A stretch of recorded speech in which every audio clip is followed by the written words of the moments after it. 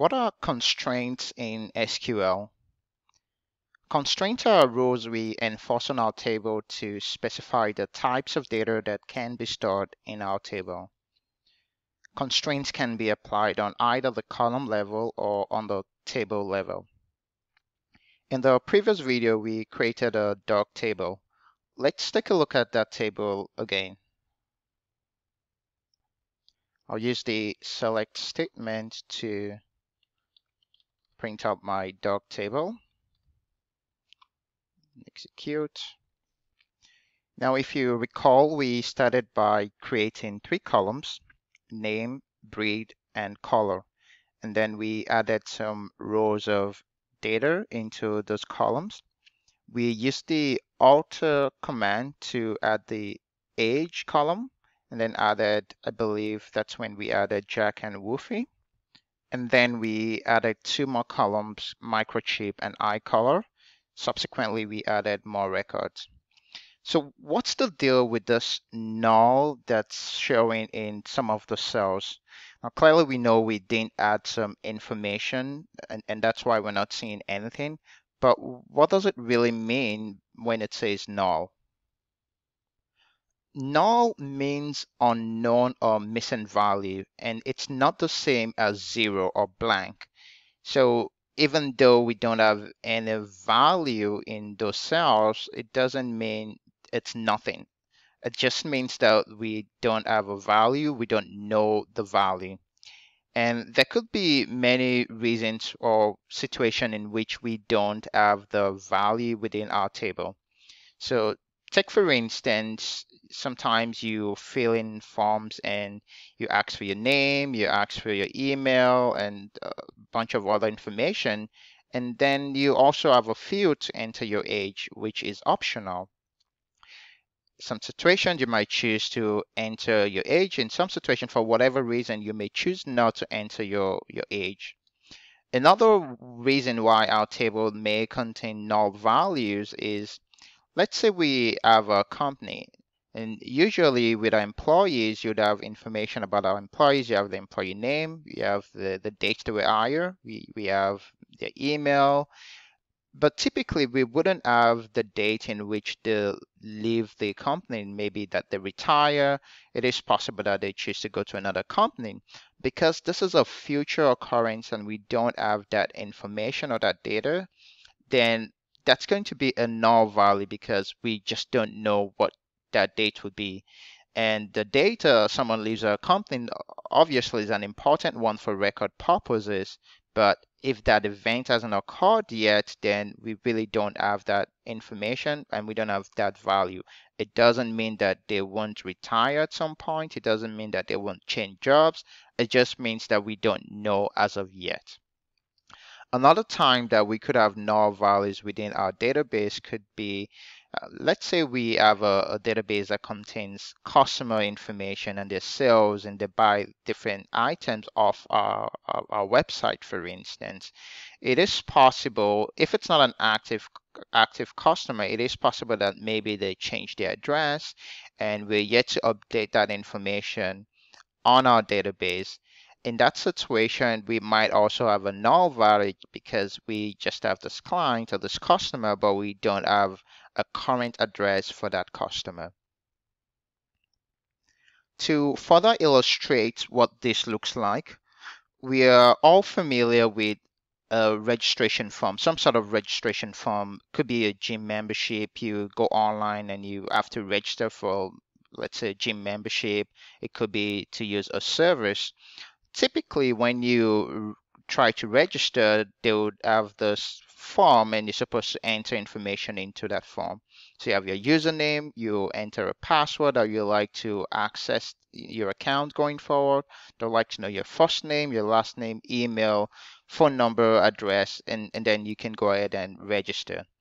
Now, this is what you see on the front end, which is the graphic user interface.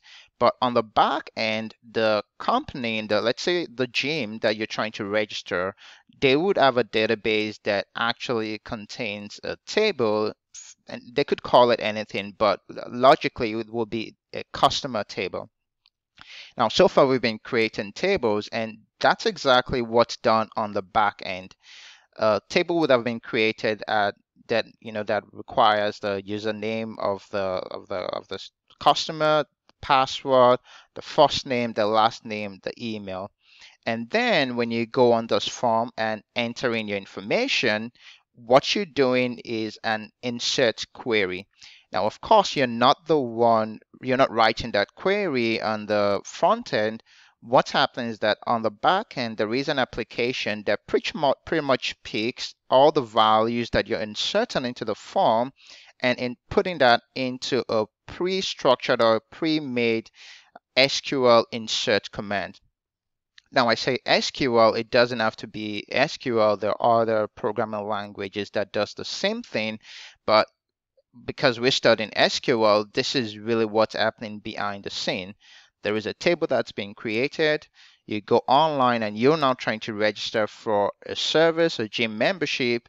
You enter your name, you enter your email, and all of those information, and that information is then retrieved and then inserted using an SQL, an insert statement into a table.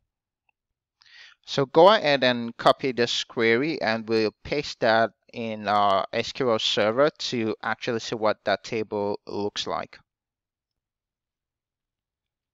All right, so let's go ahead and run this query, create the customer table.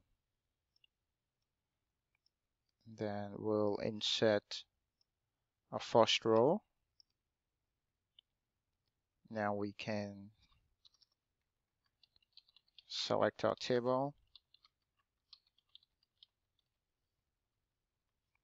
See what that looks like. So we have our customer table. We have the customer's username, which is Sammy 2020. We have the password. We have the first name, the last name, the user's email, as well as their telephone number. Now, when we create our table using the schema that we have here without any constraint, which is what I'm trying to show you, it means that if another customer decides to register and for whatever reason they choose to only insert type in their first name and last name and choose not to have perhaps the username or create a password or an email address. They just said, you know what, all I want to impute in this form is my first name and my last name. Now, are they able to do that? With the way the schema is created, the way we created our customer table, it is very possible that the user chooses what information they input. So let's try and say we want to insert into that table just the first and last name. So we go insert into customers, and we only want to insert the first name and the last name. That's all we're doing. And the values we're inserting would be, let's say the first name is John and the last name is Michelle. Okay, that's all we choose to insert into that table. And let's say another user comes and say, you know what, I'm just going to copy and paste and say all I want to insert is my email address. So we say insert email, then we're just going to do like this, and then the email is mitchell@go.com, and then runs that. And we'll run that. So let's take a look at what our table looks like. Select all from customers. So now we have pretty much our database and our client table, and it doesn't really make sense. It doesn't help us because yes, the first customer, we have all the information, because usually when you register for a service, you have to receive an email confirming that that registration was successfully completed. um, it is possible that we have to issue sort of like a membership card. We need your first name and your last name, but then the start customer only provided their email address. So how do we ensure that when the customer is entering the information on our website that they have to input some information within all of specific boxes that we want. Usually we are given those visual cue to say you have this red asterisk, which is really just telling you that that is important. You have to put in that information. And you'll find this in a lot of forms, but not all forms has that visual representation, or it's possible that not everyone knows what that actually means, but the red asterisk is really telling you that you have to input that information. But how do we enforce that on the back end? The way we enforce that is by including a not null constraint when we create our table. Not null is used to ensure that a particular column does not have an unknown or missing value. Let's see what that looks like, or how we create that schema. Go ahead and launch a new query box. I'll put a comment to say how to add a constraint, say a not null constraint. Okay. So what we want to do is create a new table. So we'll go create table. We'll call this customer 2. And what's the first value that would like to be imputed? We would like to have a username for all of our users, and that will be a varchar. I'll restrict that to 20 characters. Now, assuming that we want to enforce the rule on username, we want to make sure that each user create a username. All we need to do is say not null, and that's all we need to do to enforce that when a user then goes to add the information in the form, that they have to input an information in the username box. So we'll go comma. We know we want the first name, and that's varchar, and we'll say 50. And again, we'd like to, I'm sure we need the name of all of our customers because we need to be able to address them by their names. And then we have the last name, and we'll make that also compulsory. Varchar, and then 50. So change this to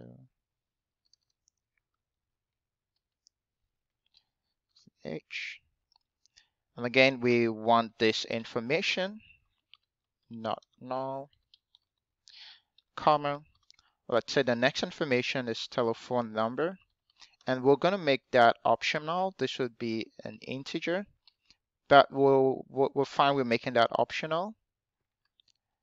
And then let's say email will be varchar.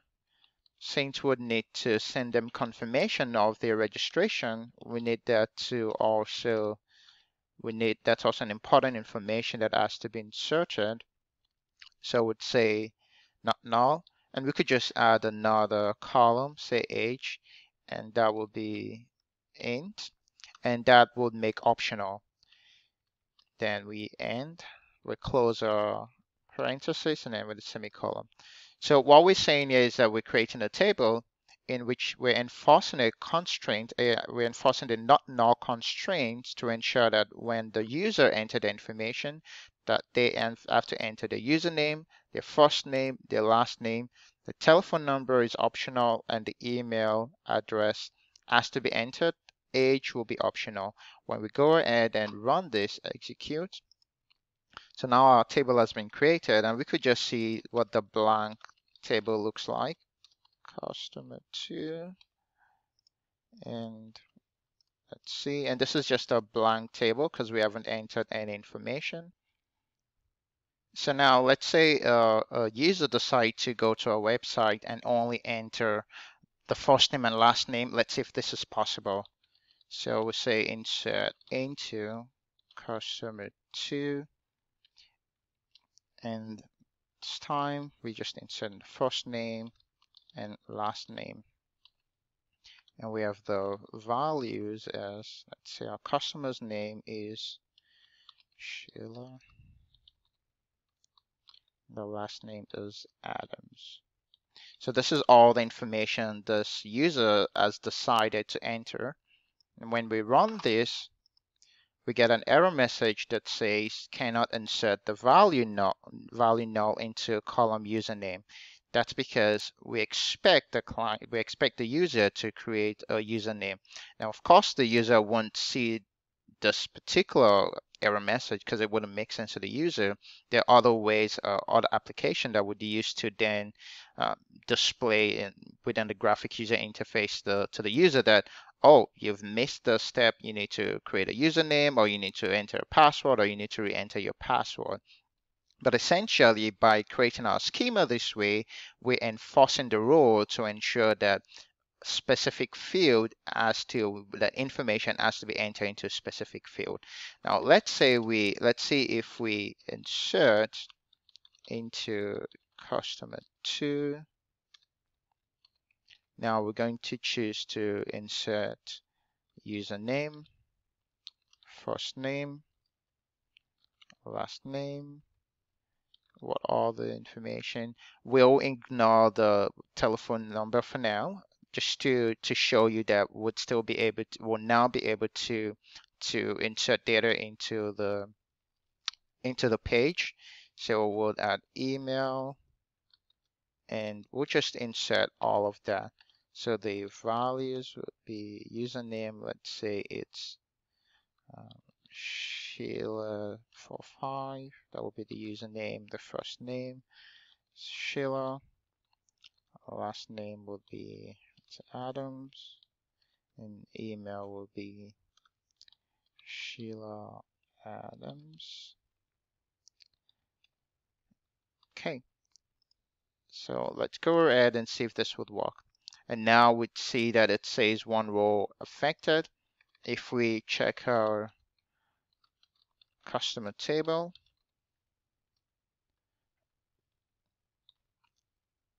now we should see that we have that information.